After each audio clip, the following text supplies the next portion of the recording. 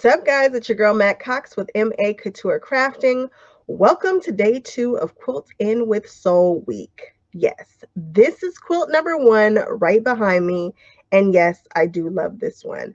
I've made 4 quilts, all 3-yard quilts, type quilts.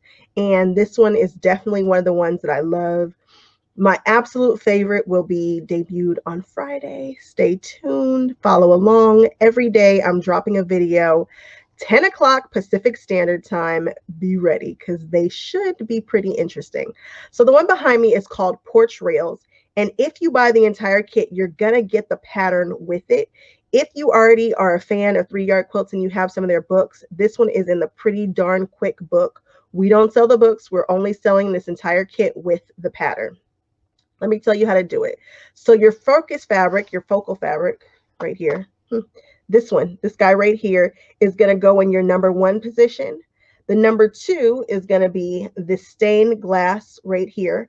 That's what I'm calling this quilt, stained glass. And then your number 3 fabric will be just your solid black. And again, all of this comes with enough to make your quilt, top. 3-yard quilt kits. If you're not familiar, please check out my video of why I love 3-yard quilt kits. I've been obsessed. I've been making them nonstop. So if you do 1 kit, that's enough to make this small throw. If you want to do multiples, so you want to do 2, that'll give you a full size. And this would look so good in a full. And then if you want to do a king, go on ahead and grab 4 kits. Now, I like this best in the throw and the twin size for this particular pattern. Yes, it's busy, but it's really, really, really cool. I like it. Wait until you see the entire quilt on the pictures that I show. You guys, this is a great one. These will all become available on Friday. All the quilt kits will become available. I'll be debuting my very favorite one on Friday, and that is when these will become available. They're very exclusive. You can only get them through Facebook. I'm leaving the description bar information below so that you'll know how to contact Quilt In with Soul and get your kits. There's a very, very limited quantity. So if you see one that you like, be sure to write it down. And hopefully you checked out my video yesterday that showed you some of the other fabrics that they have in the shop. Maybe you want to add to your order. Okay, guys, so let's get into how to put this one together. Again, this is the Porch Rails 3-yard quilt kit. We are not affiliated with 3-yard quilts. I'm just really obsessed with the concept and her patterns, and I really, really like what they're doing over there. So I had the opportunity to put together my own kits, and so I did. Let me know if you like it. Let me know if you're looking forward to what's coming this week. I'm super excited. This quilt gives me, such energy. I think it came together great. And again, this is the stained glass Porch Rails pattern quilt. And that's how you'll describe it to them when you contact Quilt In with Soul.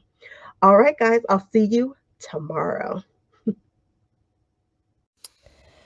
So this is definitely one of my favorites. There are all the fabrics laid out together. So that's going to be your 1, your 2, and your 3 fabric. And this one does repeat quite a bit. So it's not super duper bossy, like I said, but it's definitely a lot going on.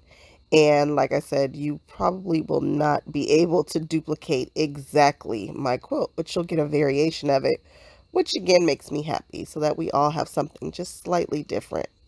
Now I'm cutting this according to the directions, and this is going to be a super fast video because it's 1 full block and then a piece block, which makes these quilts go by super duper fast. So if you have a pattern or something that you really want to show off, this is kind of one of those great quilts to do it because you've got a whole large block there that can sing by itself. So again, I am cutting out the larger piece right now using one of my Quilter Select rulers. I am a big fan of these rulers, guys. They do not move.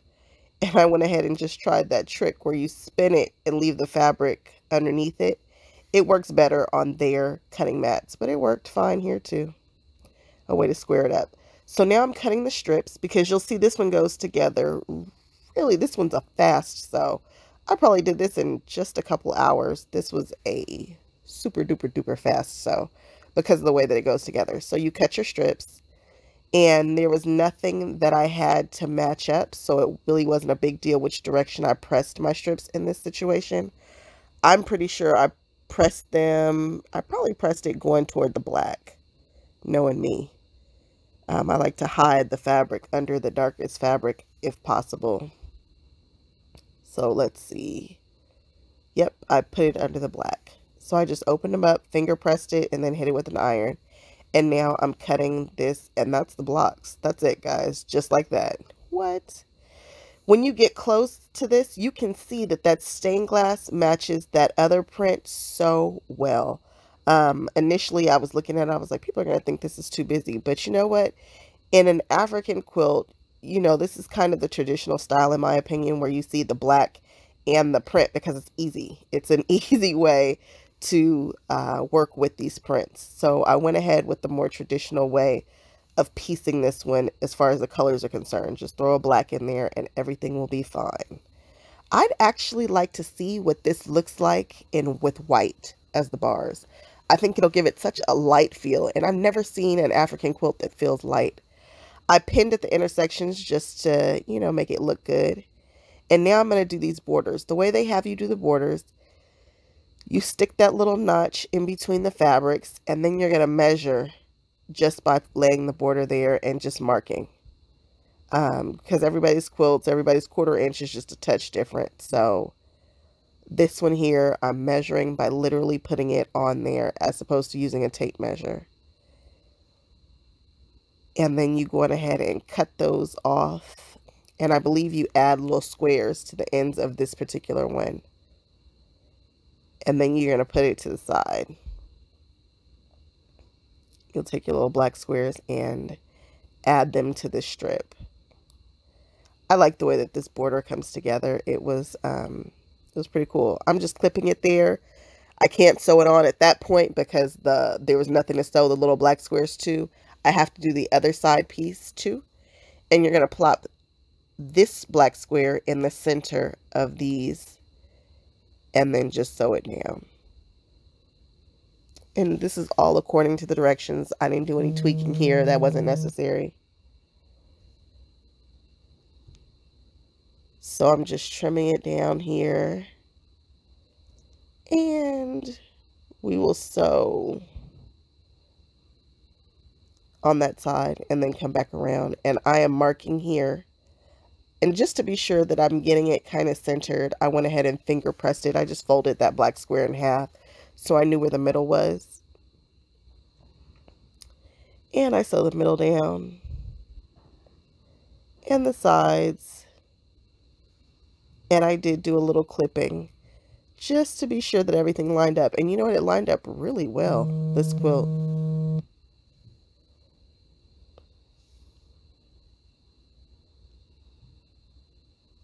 And we're doing some more clipping. And then I sewed it. And now we're just going to cut off the excess. And flip it around and cut off the excess. And there you have it. So on the back, I used a panel and I bordered it with lime green fabric. And I love this one. The back is probably one of my favorite backs. It's so bright. And here we are with this finished quilt. If you like it, write it down and check them out on Friday. It will be available. And here are some more videos to check me out and hang out with me even more. See you soon.